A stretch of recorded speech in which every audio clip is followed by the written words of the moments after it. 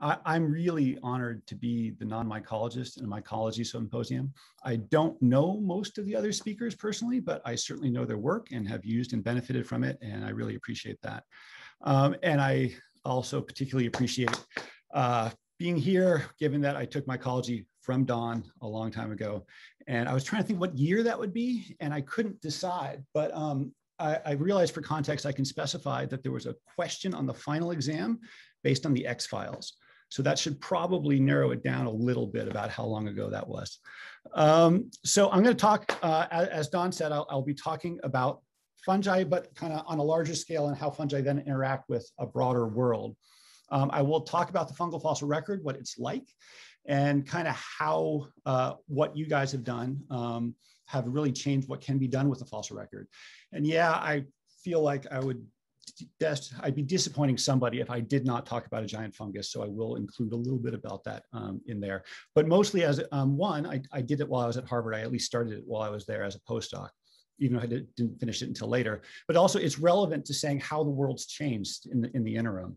But then I'm going to then look beyond that and think about the carbon cycle and how fungi could interact with that over the long term, and then kind of delve into one particular way that that could be of importance. So to the extent that this is an introductory lecture, it's important to at least have some introduction. And I think the real important thing to say here is that fungi are really strange. The fungi are really weird in that we have 3 multicellular groups that dominate terrestrial life. And of those, we mostly just think about the plants and the animals in our daily experience. And the plants are the producers and the fungi are the consumers, right? Along with the animals. And that's fine, they can be consumers too, but they're also like the plants in that they have cell walls, so they can't eat. They're eaters that cannot eat. There's a word for that, it's osmotroph, great. But that I feel like that kind of whitewashes just how odd that is, to be a complex multicellular organism that has to eat and yet does not eat. And so everything has to be in solution. They become masters of modifying their environment, whether that environment is the soil or that environment is another organism. They're masters at modifying it. And that really becomes why they've been entrained into just every large change over the last 500, 600 million years. At some point, someone has suggested that fungi have somehow been involved with that. Whether we're talking about changes in carbon dioxide, oh, you can't see my pointer yet here. Let's go, laser pointer. Whether we're talking about changes in carbon dioxide through time and several large drops in carbon dioxide concentrations, big peaks in oxygen abundance at different points in Earth history, even changes in marine diversity of marine animal life. Fungi have kind of factored into those spaces as well. And that's really kind of gets into this larger issue of what's now called geobiology, of how life and environments through time have interacted and shaped each other. So if fungi are this important, we got to look to their fossil record. And when we look to their fossil record, it kind of just looks like this. It's largely dominated by the plant fossil record. Anatomically preserved plants are a routine part of the record. What you're looking at here, these kind of darker bars, those are the tracheads of a fern. This is a petiole of a fern. It's 330 million years old. It's old. Here are some hyphae strung across, like a little festooned across there. That's what the fungal fossil record tends to be. It's hyphae. If you look inside plant fossils, there will probably be some fungi in there. But typically, it's going to be like this. And just like with deuteromycetes among living fungi, if you don't have the spores, if you don't have a fruiting body, if you don't have a sexual stage, what is it, right? And so there's lots of plant fossils with hyphae in them, and there's just not necessarily much you can do with it. This turns out to be a very important fossil. You can see the clamp connections. This is the oldest basidiomycete that we have in the record, right? So this is hugely important as a specimen. But you can imagine if this was 50 million years younger or 200 million years younger, it's just hyphae. We would have a million other examples of this, and it would be of no significance at all in any kind of singular sense. So the record, as it is studied, tends to push the old things, because if you can find the first example of something, well, then that means something. But after that first example of something, you're never going to fill in the rest of the record because you can never see it in enough detail. So to continue a little bit with introduction, here are some fungi, and it's remarkable how much this has changed since I took Don's class, when it was just Chytridiomycete, zygos, and on up, and that was it. We know a lot more about the base of the tree, and that's all just been worked out by some of my fellow speakers in recent years. But we can talk about how at the base of the tree, there are various things that are single cellular. They might have what are called rhizoids that do not have nuclei in them, but they can kind of filamentously expand into their substrate that they're going to be eating. They have zoospores, which are flagellate. They don't have a wall, right? So this is like the one time they don't, and then before they start eating, they add the wall. Again, fungi are weird. Why you would do that, I don't know. There are reasons, of course, but so be it. Beyond that, we have the filamentous fungi. The basal branches don't have septa in their cell walls. And then beyond that, we have the dicaria that do, with the ascomycetes and basidiomycetes. We have things like the mycorrhizal fungi, the arbusculars, mycorrhizae here, the glomeromycotina. Where those are located in the phylogeny has toggled back and forth a little bit in recent years, between being with the mucoromycota here versus being sister the dicaria. Maybe it's stable now. It seems to be getting more stable, but that's kind of in here someplace. So that's what we have as far as a phylogeny to think about. What does the fossil record look like of that? Well, again, since the fossil record of fungi comes from the plant fossil record, their plants are the vessels for fungal fossils pretty much. We have to talk a little bit about that plant record. This is showing what this looks like through time, focusing on the early stages here. We have spores that indicate bryophyte grade lime plants going back to the Ordovician, so about 470 million years ago, 460 million years ago. The first macrofossils, and by macro, I mean about that big, are these things like Cooksonia here in the Silurian, so about 430 million years ago. As we cross into the Devonian here at about 415, 420 million years ago, we have larger plants that are clearly vascular plants. They get to be about that big. They're about a pencil in diameter, pencil width in diameter. Very simple anatomy. They don't have leaves or roots or wood or anything like that. But by then, the end of the Devonian, we have several groups of plants that have large trees. We have seed plants and ferns and horsetail-y things and stuff like that. And then things kind of really take off from there. In the Carboniferous, we'll have lycopsid trees that we're going to see a little bit more of that can be 40, 50 meters tall and so on. And then this will continue forward through the rest of Earth history from here.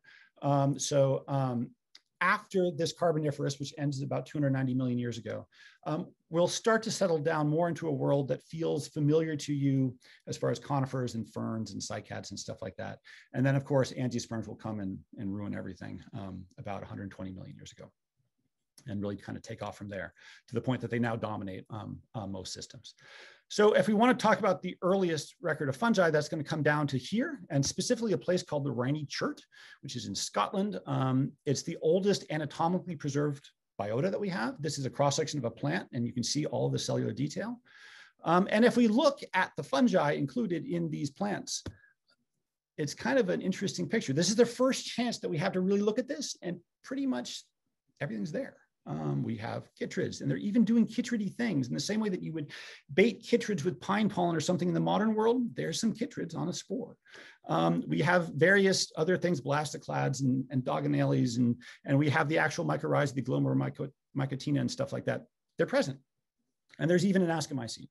And if you have an ascomycete, even though we don't have a basidiomycete, they're the dicaria, they're sibling lineages. If you have one, the other one, at least as a lineage exists.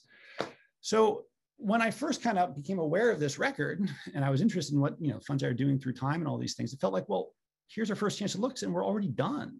We got everybody. What can we do with this? We're never going to fill in the later record, and it feels like everything's here. Now, I was kind of a callow youth to feel that way. There's plenty of things I could have noticed. For example, in the modern world, the dicaria are 98% of everything, and back here, there's exactly one ascomycete, no basidiomycete, right? So some things have changed. I did notice that. And certainly I also did not notice that, we had some things, but there are plenty of things we didn't have. And a lot of people have put a lot of work into filling this in. People like Christine Strulu-Darien have described a number of lineages that we just did not have. But from my perspective, I felt like, well, everything that we could expect to see, we see it. In that sense, we're done. So if we can't focus on what you might expect to see, what we should instead have to focus on are the things that you wouldn't expect to see. And that gets into this thing. Yeah, it's really big. It's 8 meters tall, as far as the largest specimens. This is Prototaxides. It's known throughout the Devonian. It's cosmopolitan. It was originally described as a conifer, Prototaxides, right? This is the dawn yew tree or whatever. It's made up of little filaments. It's was first described about 150 years ago by Dawson, one of the great early paleontologists of North America. And then since then, it's been controversial ever since, where in paleobotany, a controversy means a paper every 15 or 20 years, but none of those papers have agreed with each other for a very long time. So it's been called a conifer, it's been called a sea plant, it's been called a lichen, it's red, green, brown algae, it's been called a fungus. But what do you do with this, right? The most recent thing at the time that I started working on this was a guy named Fran Huber in 2001. He was at the Smithsonian. And he described it as a fungus, particularly a basidiomycete, like a bracket fungus. When I looked at this, I felt like, well, there's no way, if people have been arguing about this for 150 years, there's nothing for me to add as far as the sources of evidence they had been using, but maybe we can look at alternative sources of evidence, like the geochemistry of these fossils. So we looked at kind of a broad band of just geochemical things that could be helpful in various ways, not knowing what would work.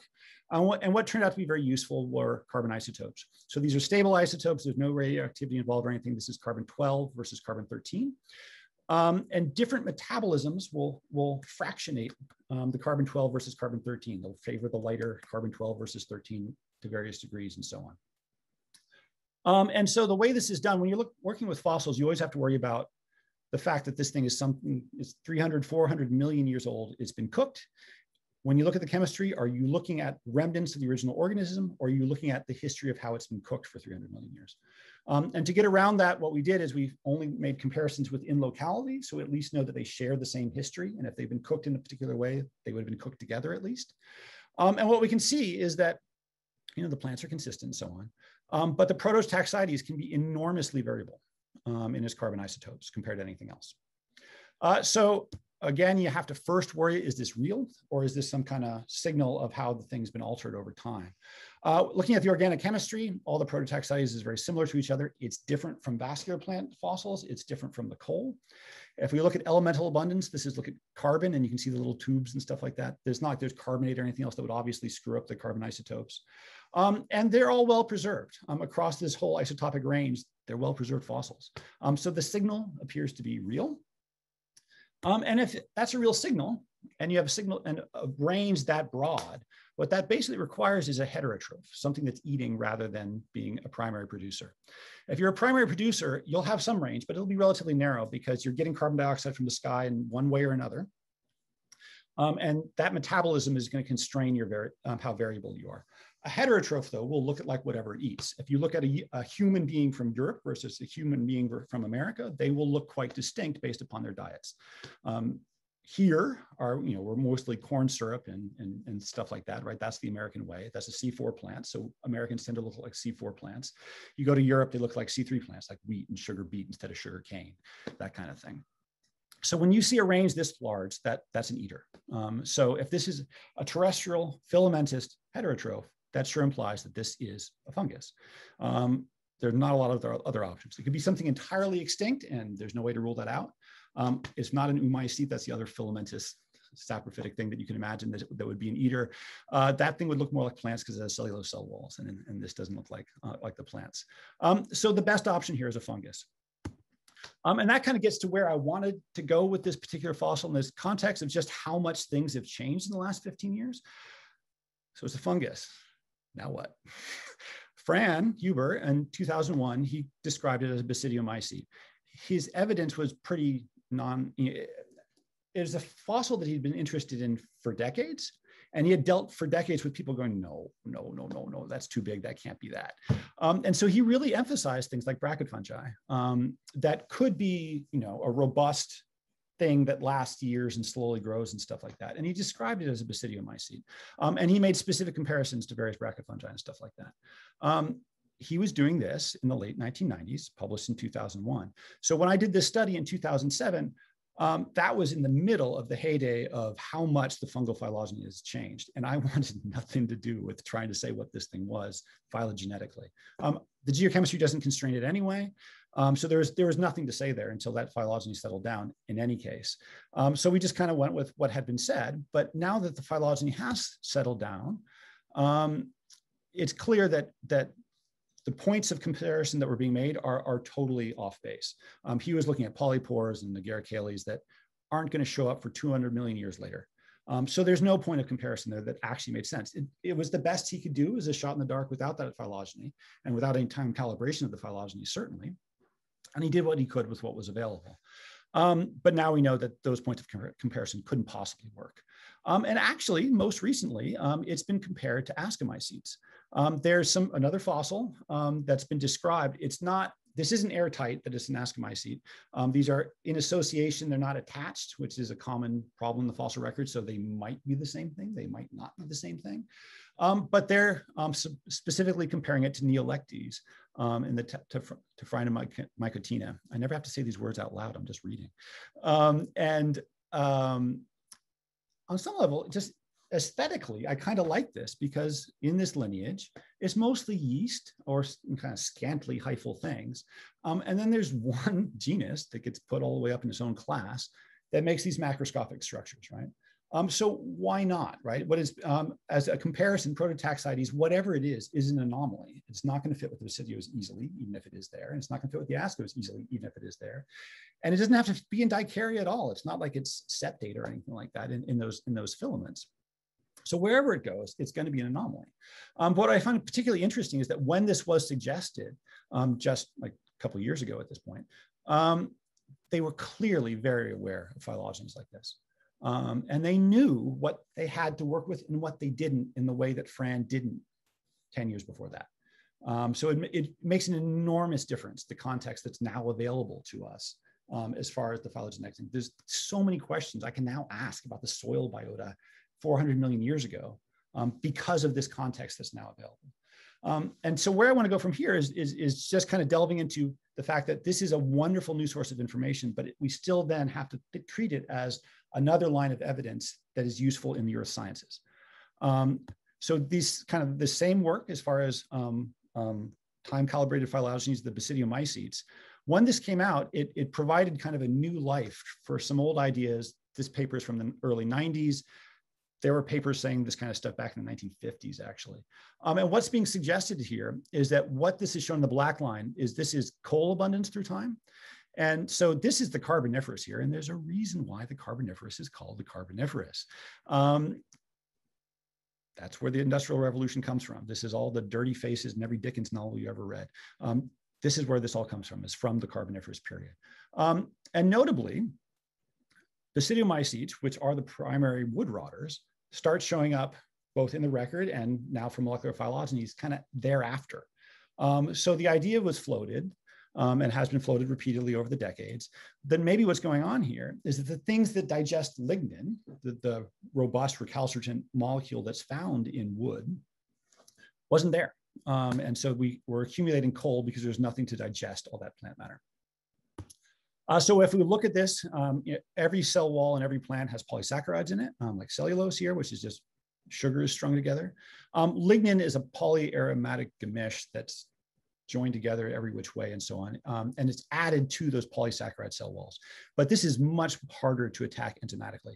And this is beautiful, beautiful work that's continued since this point, as far as actually looking at all the enzymes involved in that and where they are in the phylogeny and stuff like that.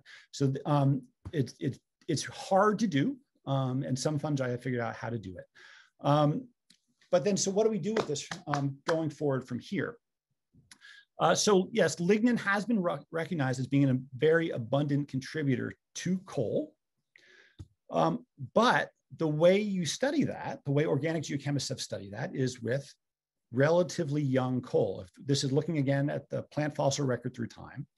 And to study how that coal was formed, they want immature coal and then more mature coal. And so they want to look at the ontogeny of the coal and how the chemistry changes. You can only do that in young coal. So you look at those studies, they're looking at chunks of wood in the coal and then seeing how the chemistry changes. So that doesn't mean that lignin is everything. It means that lignin is everything in the coals that they're looking at. But what we care about is back here, 200 million years earlier, the Carboniferous. So these are totally different floras. These are totally different plants involved. So what do these plants look like? These are all seed plant dominated. We know that they're woody and so on. What's going on back here? Well, this is the time of the crazy Dr. Seuss trees. These are giant lycopsids. Lycopsids, of course, are still with us, but they're little herbaceous things. These could be enormous trees, 40 meters tall, 2 meters wide. You look at the anatomy of these things. This pie piece is kind of showing that. This is the wood, this little bit in the middle here. All the rest of this is primary tissues and some bark. This is showing this in an actual fossil. Here's the wood. The overall plant that would be kind of squashed all the way off the sides of the screen there. This is all other stuff. It's bark and stuff like that. It's completely different from something like a seed plant that really is abundantly wood. What's the chemistry of this stuff? Looking at the chemistry of a fossil like this with organic chemistry here, and what this is doing is it's using the fact that X-ray frequency of when you bombard a specimen, at different X-ray frequencies, you'll ionize it depending upon the organic chemistry that's present. So this spectra, what it's showing is the relative abundance of different types of bonds. And because you can actually do this with imaging, these are individual cells in that fossil there, we can compare different tissues. And again, these are tissue comparisons within this fossil. We know it's the same history and so on. And what we can see is that all this bark stuff is very different chemistry from the wood. We know this is lignified. We don't know what this is. These look nothing alike. This is not lignified. This plant is the dominant contributor to most coal of the Carboniferous, and it doesn't appear to be lignified. It'll have a little lignin in this wood, but that's it. Okay, so lignin is not going to be a big contributor to those Carboniferous coals in the first place, right? Those plants, those arborescent lycopsis, they can be 70% of the biomass. That bark alone can be 50% of the biomass. It gets heavily kind of concentrated in these lenses of stuff. So when we look at kind of coal distributed through time, this is coming right in the middle of all this. It's not dominated by lignin. If we look across individual coal horizons across the Carboniferous here, there's actually a big turnover. From the light gray here are these arborescent lycopsid trees that would not have been lignified heavily. There's a turnover. These kind of go extinct, at least in Europe and North America. And they're replaced by tree ferns, and the tree ferns would have been lignified, right? So there's a big turnover in the biochemistry inputs, and apparently the biochemical inputs don't really matter. There's coal because there's coal. It doesn't necessarily matter what's going into the coal the way you might expect. So it's not about the lignin. We can take that further and say that we definitely had coal rot, wood rot before the Carboniferous. This is some of the first wood. This is Calixylon. It is the first abundantly woody plant. This is the Devonian age now, so it's right before the Carboniferous. This thing is chewed up. It's rotted. If you look at this microscopically, this is the same specimen. There are the hyphae in there. Now, you could argue that it was rotted by bacteria or something because bacteria can do it and that the fungi are somehow benefiting from it. This is not, there's no clamp connections here. We can't identify this as a basidiomycete. So it's not necessarily related to modern wood rots, but it's a fungus and it's in wood that's rotted. Feels kind of like a wood rot to me. And this can be quite comparable to some modern rots as well. So it's absolutely appropriate to ignore this fossil if you're trying to, use fossil calibrations of a phylogeny or something like that, because we don't know what this is, right? But if you're not interested in this as a fossil tie point, if you're interested in as part of the Earth system, there's undoubtedly rotting wood before the Carboniferous. We can also see this in the Carboniferous because if you look at these coal fossils, they're overwhelmingly dominated by roots and not shoots. Now, why would that be?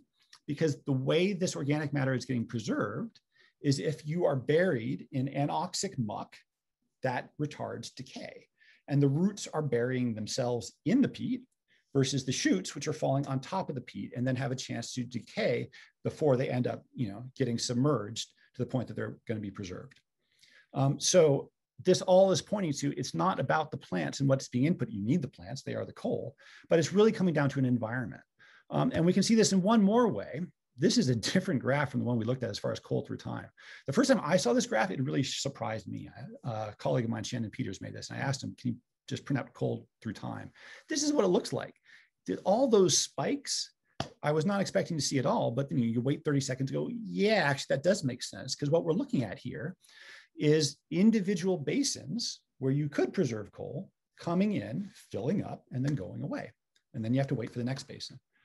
So that's one thing to notice. Another thing is that in recent times, the last 50 million years, 100 million years, it's kind of co-equal with how much coal is being produced back in the Carboniferous. We're still making coal. We can still make as much coal. So it's not about the inputs. It's not about who's degrading it. It's about having an environment where you can store the stuff. You both need a wet environment so that it won't decay. And you need a hole that you can fill with the coal. Otherwise, it's going to erode away and just won't be part of the record. So what is going on here? What is going on here? It won't advance anymore. There we go. This is unique in Earth history. The reason we have so much coal from this time is it is the one time since we've invented plants when we both had a wet tropics, because we do not always have to have a wet tropics. If you go back to dinosaur times, Jurassic times, there are no rainforests across the tropics. It's more like savannas all the way across. It's summer wet all the way across. But we had a wet tropics back in the Paleozoic. It's related to the fact that we were also in an ice age then as we are now. But we were also actively forming Pangea, which means there are lots of tectonic basins that could be filled in these ever wet places where you can store the coal. Now we have a wet tropics, but the tropics, all those continents tend to be surrounded by passive margins, so they don't have the tectonic basins that could be filled with coal. So this is really a unique time.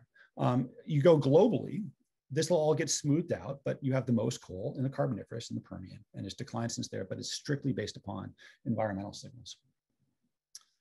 Okay, one last thing to think about here, and this is going to then lead into a larger topic of the how do we think about these things and what should we be thinking about the fungi and how they could or could not have changed the world, is that lignin is a big fraction of a vascular plant.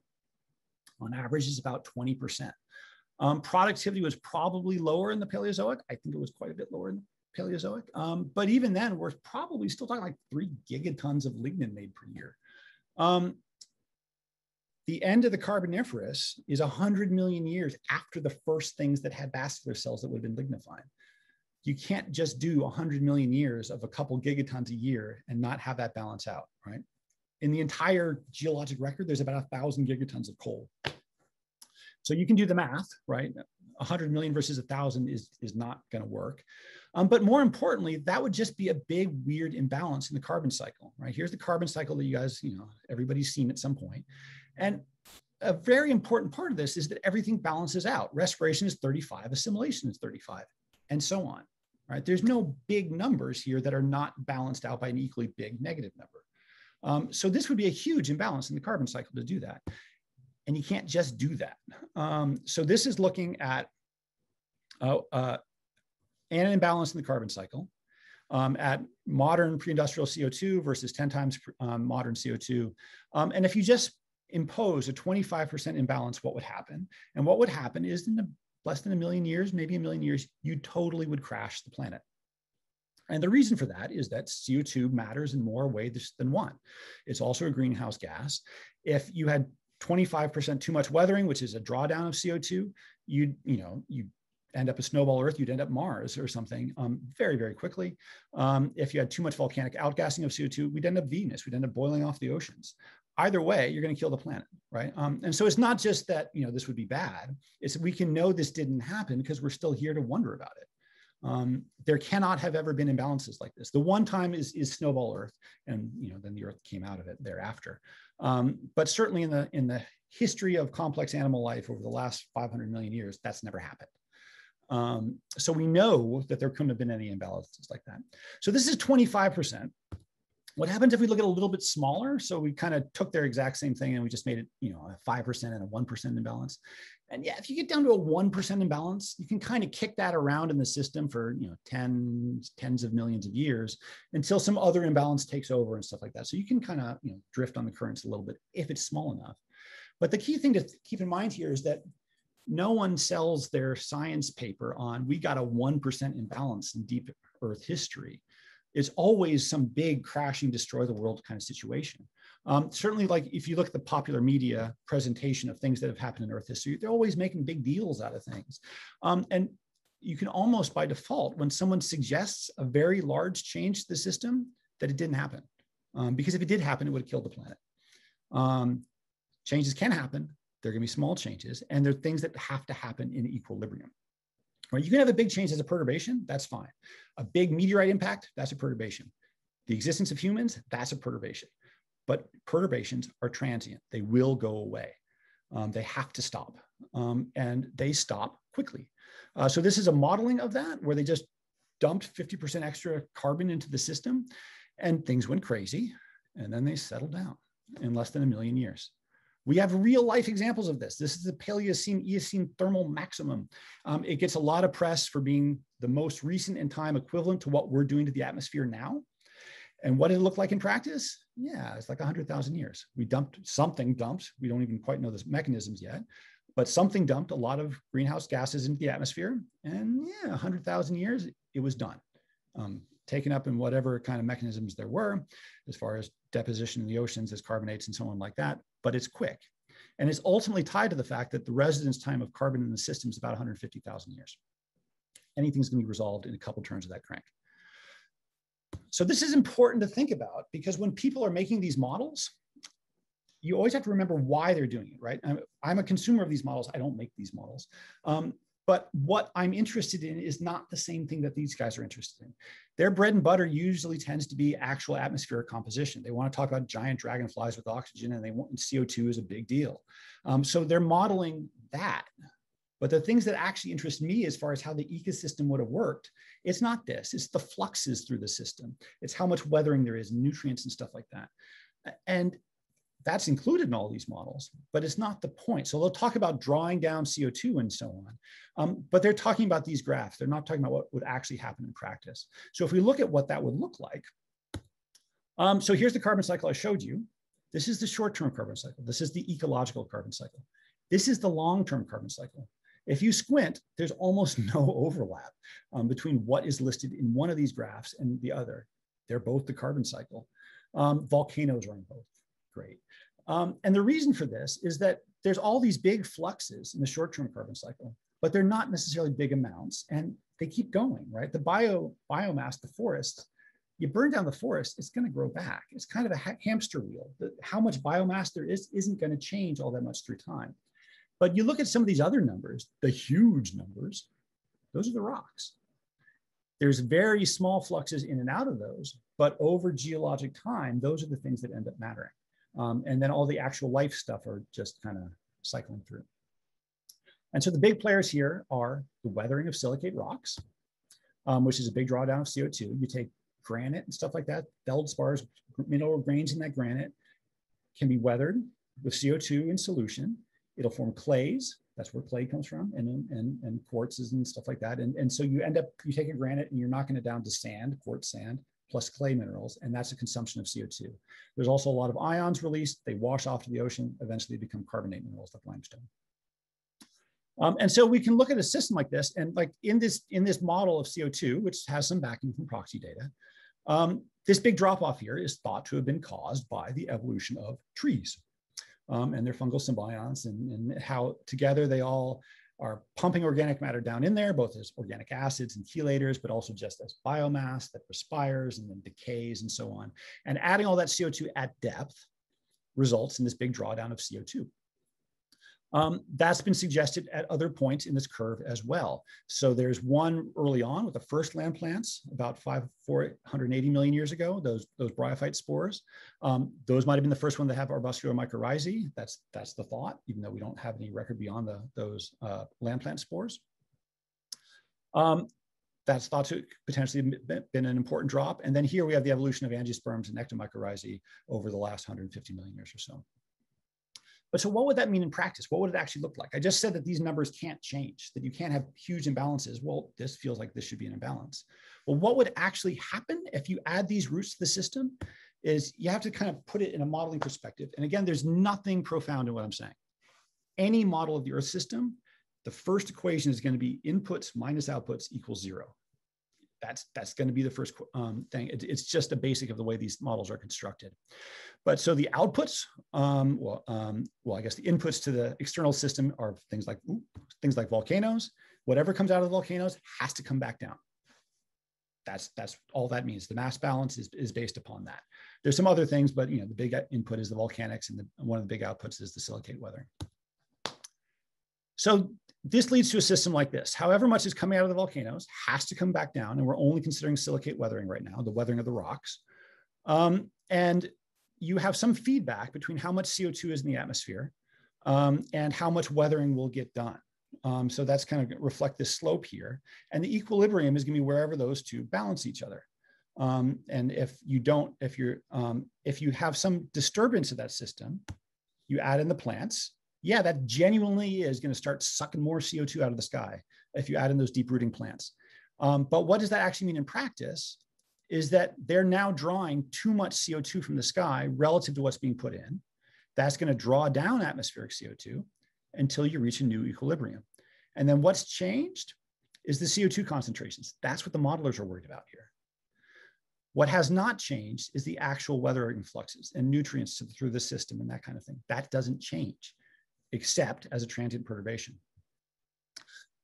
Now, you could change those nutrient fluxes if you change the inputs. If there's more volcanism, then more CO2 has to come back out, and there will be more weathering. But this is something that fluctuates through time. There's no directional change to be expected there. You could also have other changes by adding things in like coal deposition, but that'll be in the opposite direction. That's actually going to have to detract from the weathering. So when people talk about plants coming into the system and weathering rocks and making more soil and drawing down CO2, in actuality, they can't do that. They can only change the equilibrium of CO2 concentrations. And if anything, they would have lowered the weathering fluxes because some of the CO2 is being shunted to making coal instead of the silicate weathering, the weathering of the rocks. So this is not just kind of semantics. This has real world applications, at least real world as far as the fossil record applications. I'll give you two examples quickly that have nothing to do with fungi, just to show that this is not just about, this really is how the system, this is important for the whole system. This is marine diversity through time, shelly marine invertebrates. You can see these two big jumps here. Both of those have been suggested at various times to be related to the evolution of the land biota, either the first land plants and their mycorrhizal fungi, or the evolution of angiosperms and different mycorrhizal fungi. And with the idea being of once you do that, there's more weathering and more flux of nutrients to the oceans, and then that can foment diversification in the marine realm. I've said this myself, right? I'm as guilty as anybody of having said that. But once I think about it more, like, no, actually, that can't possibly happen because that would mean permanent, huge changes in the weathering fluxes. And there's no basis for saying that. That would be a system out of balance. Similarly, and these are papers that are just published in the last years or so, looking at sedimentology and the buildup of sedimentary rocks, it's been recognized that there's a lot of mud specifically in the last 450 million years or so. Mud involves those clay weathering products. So this is based upon the weathering of these rocks. This is a drawdown of CO2. They see this huge increase in mud, and two things are suggested. One is that some way there's mud retention on land, so we're seeing more mud, even though not more mud is being produced, or there's more mud production. They can, and they entertain both without rejecting either. But no, this 25 increase in mud production, that's saying something about an enormous increase in chemical weathering. That can't happen. And interestingly, these same authors already have completely worked out beautiful systems as far as how mud retention would have changed. They'd already done it before this paper, about how with plants, you get floodplains where you have this flux of sediment rather than just being shunted off to the oceans. It's spreading out during flooding events across these floodplains and being retained on land. So they have a beautiful physical mechanisms for this mud retention. They don't have to worry about this, right? And then that will also start to matter then when we think back to the biota of we have this system here. And we do have the addition of coal through time. So if anything, we have to worry about plants lowering the availability of nutrients. Okay, so the evolution of the plants and the fungi and the biota as a whole, it should have a big impact upon what's going on land as far as the weathering and CO2 concentrations, but those are equilibrium CO2 concentrations. It's not going to change the actual weathering fluxes because it can't in a permanent way unless you do something like change volcanism or so on. And this has real implications for thinking about how different parts of this system work, the fossil record, sedimentary geology, and what a fungus could do or not do. And this is kind of the last thing I want to really kind of home in on here is, and yet there are times when it sure does feel like there's a change in the nutrient fluxes. People talk about this a lot since the Mesozoic, so like the last 150 million years or so, coming through to the present, it just feels like there's more stuff. There's more higher productivity. All these things are going on. There's a much higher diversity, and that spans plants, animals, and fungi. It feels like there's a lot more just biomass out there and so on versus earlier in time. What's going on here? Now, this is often attributed to the evolution of flowering plants. And I could totally just support that, right? That would be very on brand for me. I've worried about the evolution of flowering plants quite a bit over the years, and some of the anatomical characteristics that might go with higher productivity within the flowering plants. And yeah, that's sure, why not? In the same way that flower biology could be involved quite a bit in the species diversity. So between the floral biology of flowering plants and the vegetative biology of flowering plants, this leaf here in the background is a flowering plant versus a fern in the front. That might kind of account for all this. And yet you can't just have more productivity from the flowering plants. That sounds nice, but in practice, all photosynthesis gives you is sugar.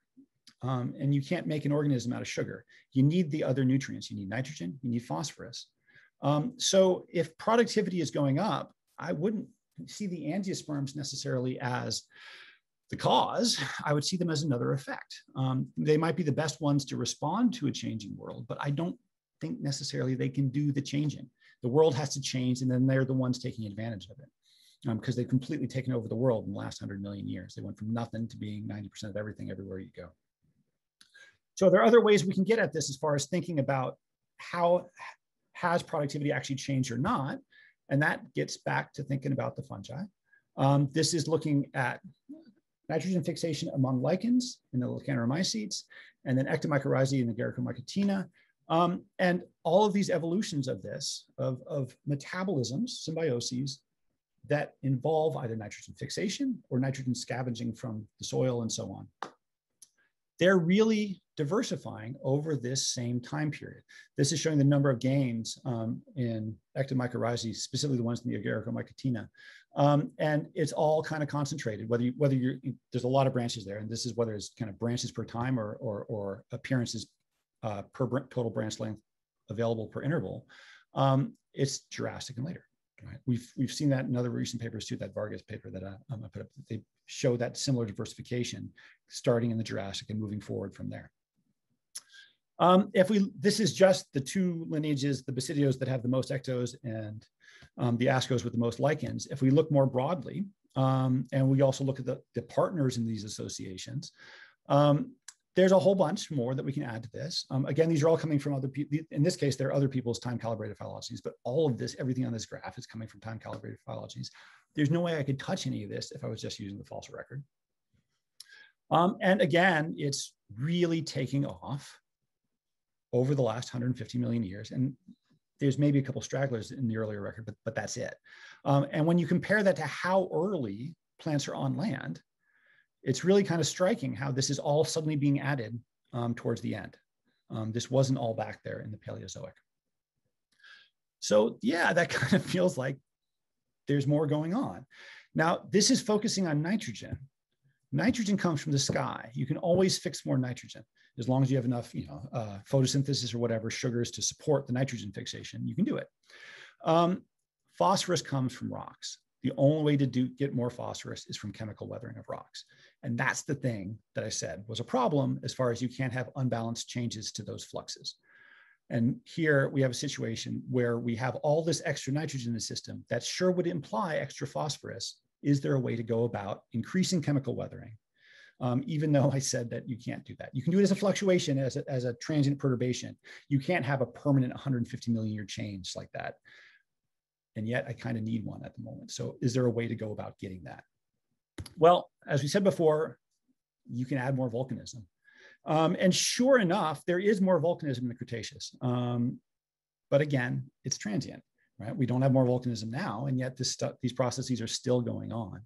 And that gets us to the alternative, which also kind of reared its head earlier, which is another thing we added to the system in the Paleozoic was the coal.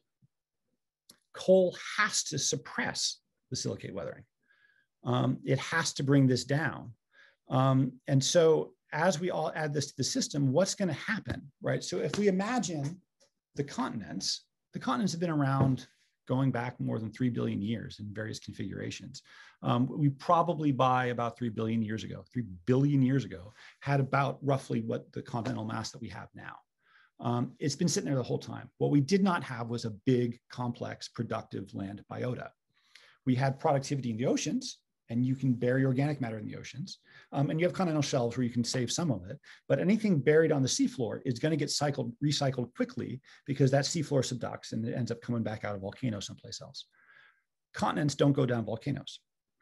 So for the first time, we have a huge bucket, which are all the continents, that we can worry about filling with organic matter. And so that's going to last for a while, the accumulation of coal, once coal is initiated. But there's a limit to that bucket size.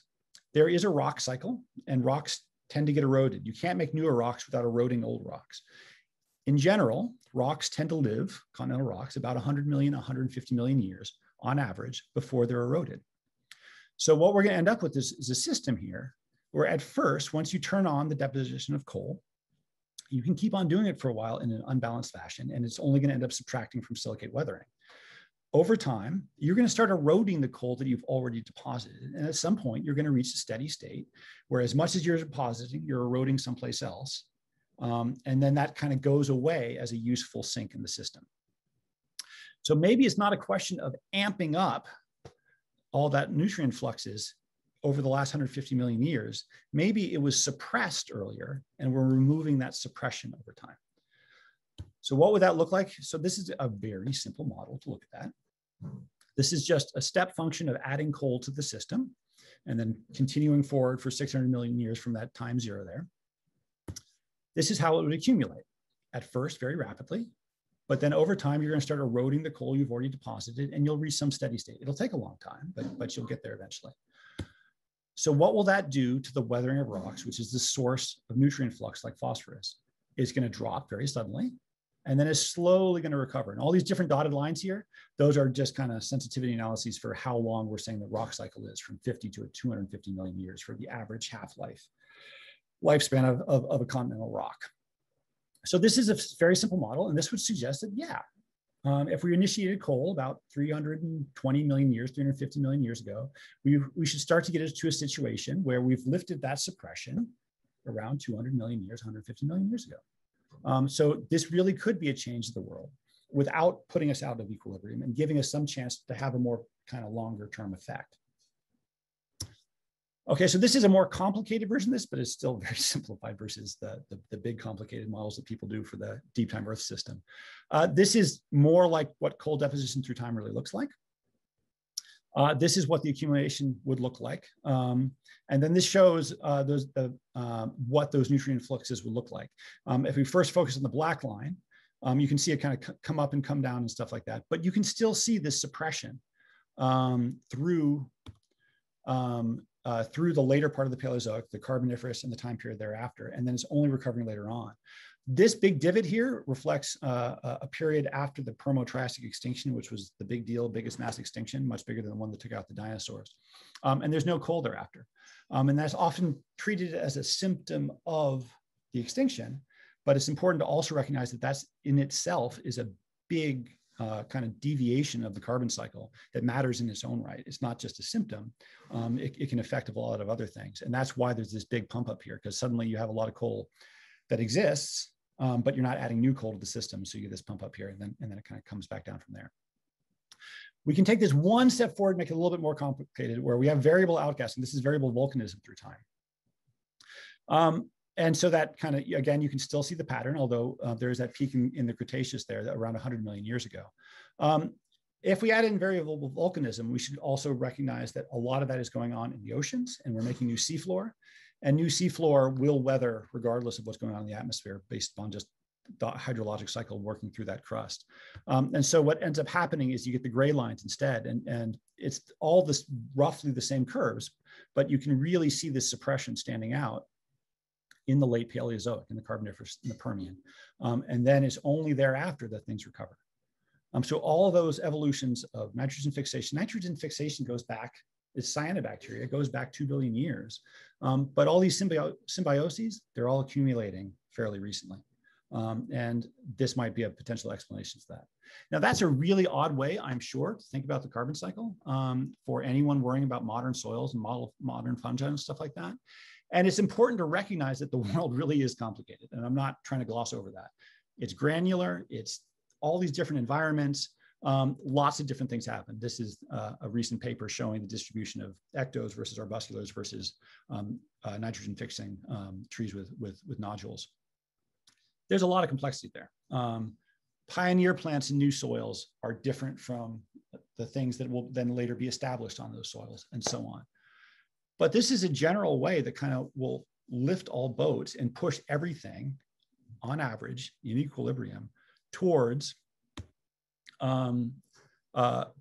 nitrogen being more limited. And it could help explain why there's so many parallel evolutions of these metabolisms based in nitrogen only over recent history, where recent is expressed as a paleontologist over the last 200 million years.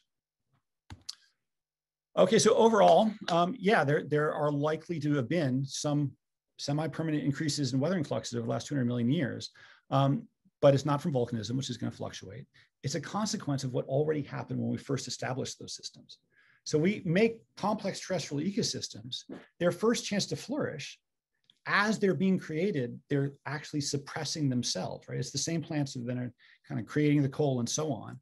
And then it's only as we come out of that that we see all this diversification among the fungi, among the plants, and among the animals that reflects these long-term changes in the cycle. Okay, I will stop there. I do want to thank everybody I've worked with. This work I discussed spans like 15 years. I would like to call it Matt Nelson, who is the actual mycologist among all of this. He was a former postdoc. He's now at the Field Museum. And then various other people. Dan Ibarra is a geochemist. Mike D'Antonio is a student of mine. And then we get into the people where I was the student who have all been very helpful through all of this. Okay, I will stop there, and I am very happy to entertain any questions.